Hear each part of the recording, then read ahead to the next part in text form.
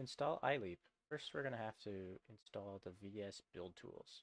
This isn't necessary if we are going to just install the executable and then run it directly, but if you want the latest version from the latest commit, this is what we're going to have to do. So in order to get the Visual Studio build tools, you're going to have to navigate to the Visual Studio build tools page. So that is this URL, https://visualstudio.microsoft.com/downloads. So in here, you have the option to download the full Visual Studio. I wouldn't recommend this unless you have some other use for it. We can just download the build tools by themselves and it will work for our purposes. So what you want to do is you want to search build tools. And then you'll see build tools for Visual Studio 2022. We're just going to download this one. It'll start the download, and then once it's ready, open up the installer. Accept the admin prompt when you get it. And we're just going to have to walk through the installer.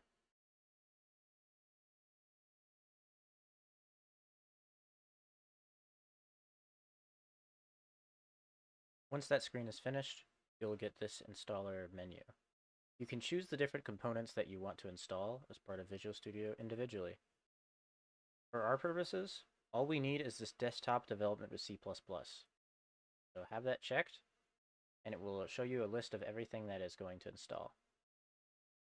For the fastest download, make sure that we have install while downloading selected instead of download all then install, and then just click the install button. This might take a while, so I recommend going and get a coffee. Once your install finishes, be sure to restart Windows. Next, we have to fetch the source code for iLEAPP.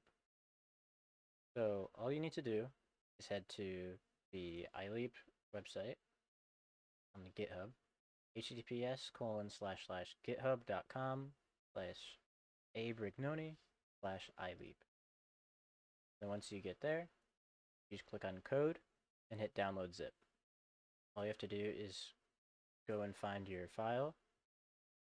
Mine is ileap-main.zip, and you just want to have to extract it. So I would hit 7-zip and extract to iLEAPP main.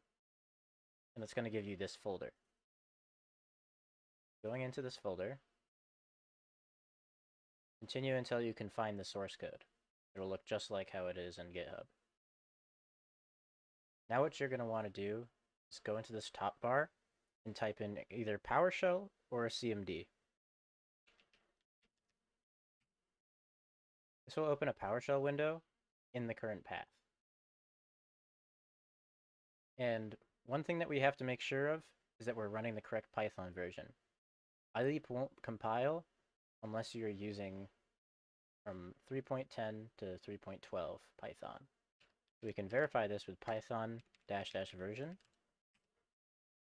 And you can see that I have Python 3.12.8.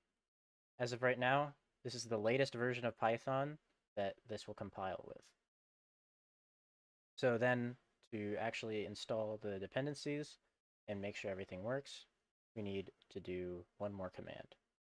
Pip install -r requirements.txt.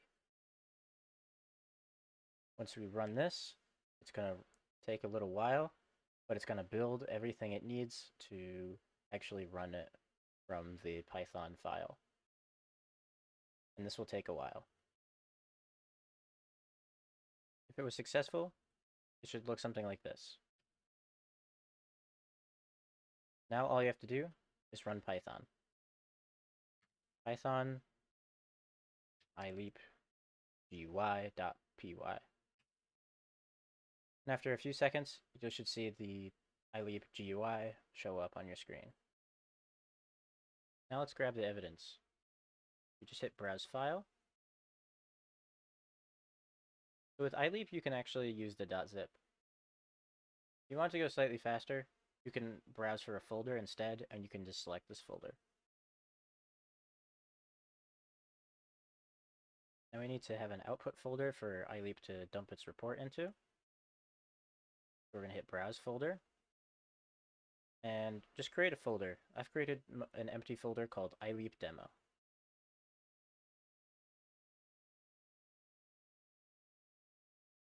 And then we can choose what modules we want to run.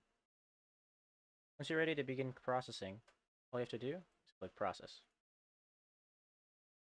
You'll get this little window, and it will show you everything that's going on. As long as it finishes properly, you'll have a button that appears at the bottom when it's done, and it will tell you to close and open the report. Once that finishes and you open up the report, you'll end up on this page. So you'll see some information about the case here, device details, including like iOS version, IMEIs, and even the model. You can go into the other tabs, and you can actually browse through the various modules that ran and see the artifacts. Just like that. Now, however, if you spotted here, there is one message here that says, this report contains artifacts that are likely to return too much data when viewed in a web browser. Please review the Lava Only Artifacts tab for a listing of those artifacts and information on how to open it using Lava. You can also just view these in a DB browser. To view these artifacts, all we'll have to do is right-click on within the iLEAPP report folder, right-click on the lava artifacts.db, and you're going to want to select Open With. And if you don't see the DB browser for SQLite here, all you have to do is choose an app on your PC, and it will take you into your program files.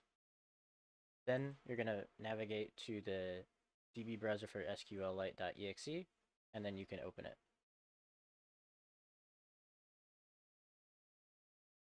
And after a few seconds, you'll be greeted with a screen that contains all the artifacts for this case, and they will be presented to you in a database format. This, at times, can be somewhat easier to browse through, and you can filter using the Execute SQL tab.